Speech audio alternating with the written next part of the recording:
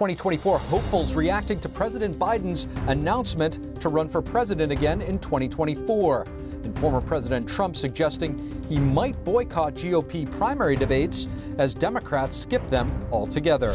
Stopping the expansion of Chinese influence in the United States and around the globe. Florida Governor Ron DeSantis laying out a plan on how to counter threats from the CCP. Raising the nation's debt. It's the top order of business for House lawmakers returning to Capitol Hill this week. But does Republican leadership have the votes to pass their plan, as the White House already shooting it down? We'll hear from lawmakers who are both supportive and skeptical. A new subpoena from House Judiciary Committee Chairman Jim Jordan.